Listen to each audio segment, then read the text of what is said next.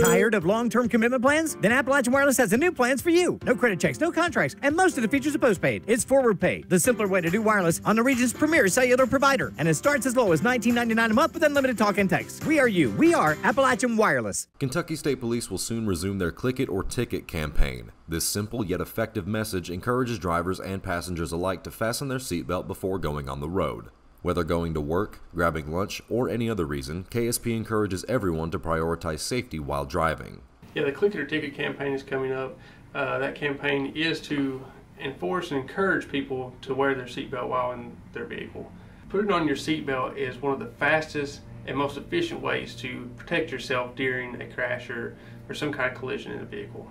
Troopers are always enforcing the laws of the roadway, and they're always out there trying to protect people.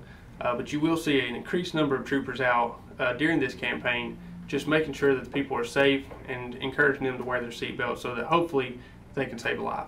One car crash occurs in the U.S. every 6 minutes. By adhering to traffic safety laws, one could save themselves a ticket and potentially their life.